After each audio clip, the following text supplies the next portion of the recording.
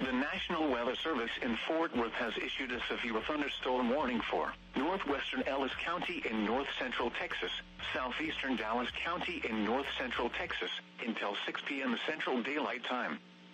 At 5:17 p.m. Central Daylight Time, a severe thunderstorm was located over Waxahachie, moving northeast at 40 miles per hour. Hazard, 60 miles per hour wind gusts and quarter-size hail. Source, radar indicated. Impact, hail damage to vehicles is expected. Expect wind damage to roofs, siding, and trees.